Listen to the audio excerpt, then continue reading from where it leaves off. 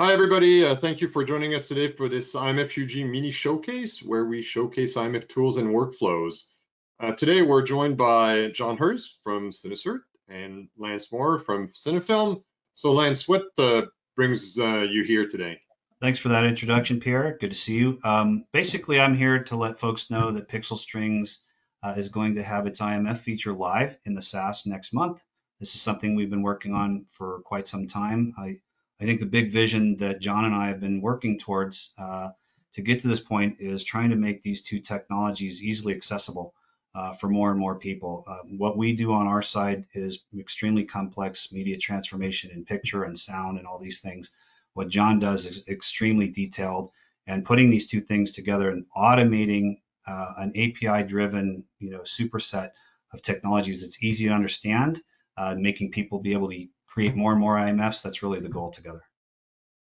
And so, John, what can you tell us about Anini, this other part of this collaboration? So Anini is our framework for automated processing, and we use it in a variety of contexts, both in IMF and DCP.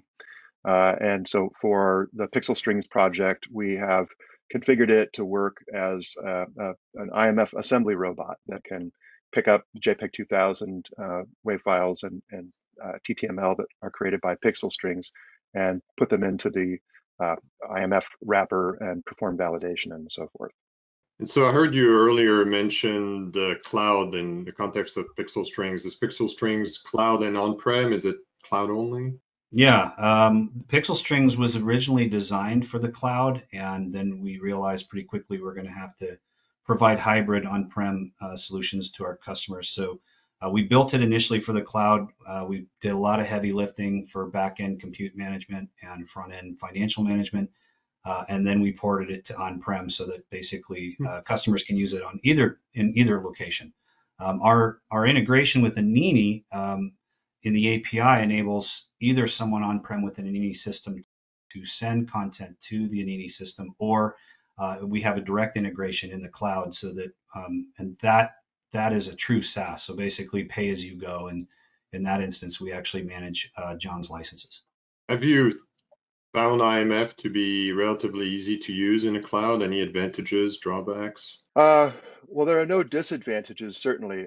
Being sort of object-like in its data model, IMF is a perfect match for cloud computing. It works really well in object stores, for example, or in situations where a file system would be bulky or unmanageable.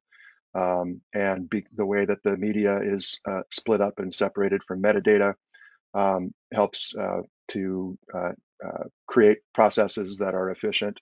And the full data model for the media means there's less extra material to drag around if you want to process IMF just for some purpose.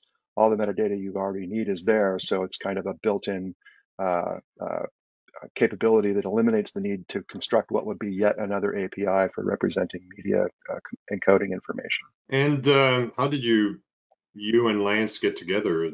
Oh, it's been so long, I don't remember anymore. I think it was an NAB about 6 years ago. That sounds about right. Yeah. We were contacted. Netflix had just started to make noise about IMF as a deliverable, which was really important, I think, for the industry to start to actually pay attention. And Cinnafilm was interested in the topic, and we were lucky enough to have a booth there that year. What's, in your mind, the biggest upside and downside of IMF? Well, the biggest upside of IMF is that it allows you to do more work with fewer resources than any other methodology for working.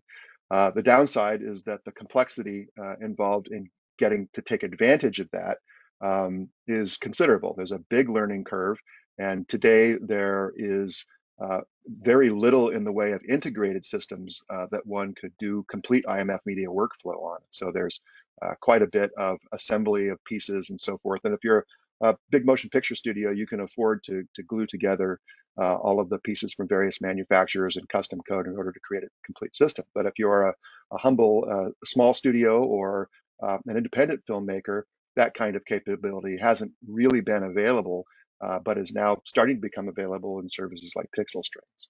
Well, thank you, John, and thank you, Lance, also. And if you look at the comments, you'll find links to both Cinnafilm and CineCert.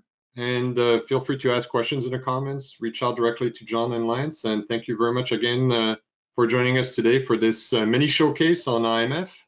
And talk to you all soon. Thanks, Pierre.